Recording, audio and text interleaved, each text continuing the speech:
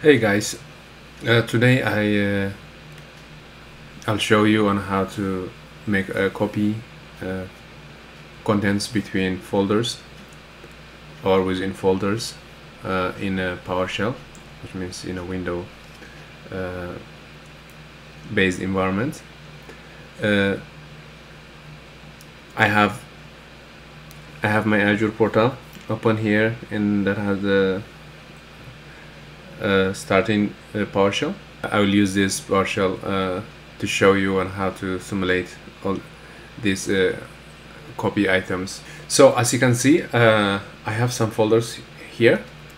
These have multiple folders. So I will simulate and how I can copy files between between those folders. So I have contents in one of the folder, what's called original folder, and this, if I go to this original folder, I can see a file here. Okay, so I will simulate on how I can copy this file from this original folder into the destination folder. Okay, so I will go back. From here I can copy. The command that I use copy, I would use copy for, it's going to be copy item. It's copy item. As you can see now, it has real kind of signatures what I should provide, but I don't have to follow this. Generally what it says is what is the path, what is the source, and then destination. That's what it's saying, but again, I don't have to use all this. What I can say is the source is what? The original folder test file in it, right? This is it, this source. Destination is going to be what? Destination folder. Okay, so that's I can say. At this point, if I hit enter, I get a successful result. Otherwise I would have gotten some error, but I can also double check by going to the destination folder. See, the destination folder has the test file as well. So let's get another scenario. Okay, so everything inside of this file, okay, inside of this file, inside the folder, okay, here, and then destination, everything into the destination folder. Yeah, it went through. Same thing, because I only had one file. If I did everything, a star means it's wildcard or anything that is inside this folder. The same thing if I were to do for others. Let's say we don't necessarily always have one file or only one file inside this source folder. How about if we have more, not only file but also folder also inside a folder, which we call subfolders, right?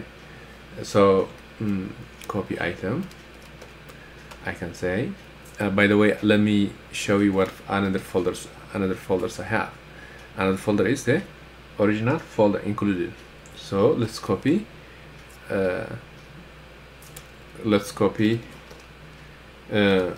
item original folder included.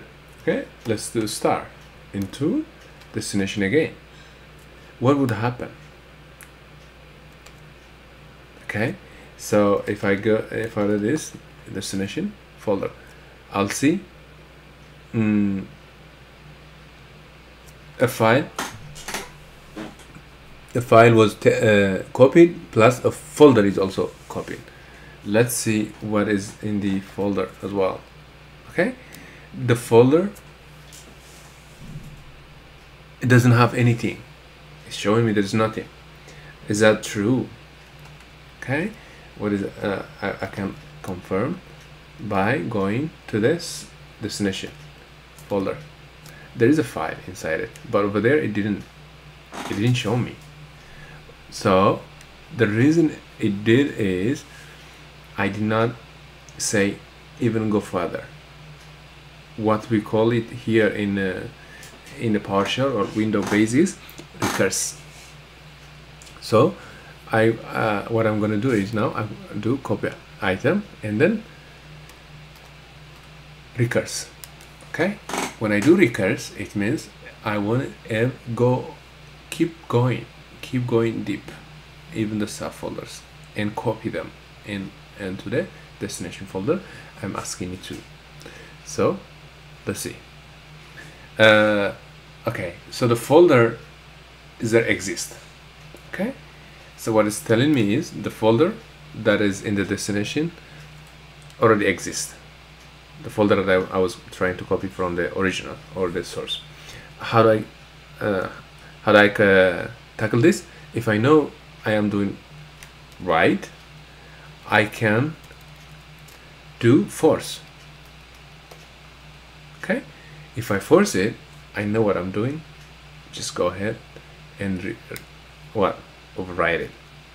Okay, we override it. How do I see? Let's go to the destination now. Previously, you remember that it didn't show me any file exists there, but now I did the recurse and plus also I forced. The force actually is with this because we already started copying, and then the folder already existed, so I didn't want to override it. That's why I had to use force. But we don't necessarily want to use that when we are sure that we're copying into a blank destination. But if we have to override them, we have to use the force. But let's see if the recurse will bring the file that was under the folder. There you go. Now that we have the folder exist. So in a window base, which mostly any terminal command prompt, we can call it, either PowerShell, mostly we can have them. The command prompt is mostly common that we see, but they are the PowerShell, the use of PowerShell scripts, and to copy items, that's how we use them. We can do CP, that's the bash based commands. Sometimes those commands exist in Windows a lot of times, but the basic and the classic commands that for sure exist in those window based or PowerShells are this command copy item, and I remember last time also I showed you new item instead of using the other bash commands. So hopefully this helps you guys to explore your understanding about PowerShell or Windows in a command line instead of using from the file explorer. Yeah, in the next video I'll show you on how I can create a folder, on how we can add contents into files as well instead of doing some other stuff or manually, and also how we can remove files in folders. For now, this should be enough, and I don't want to overload you guys. And yeah, if you have any question, let me know in the comment below. And until next video, bye bye.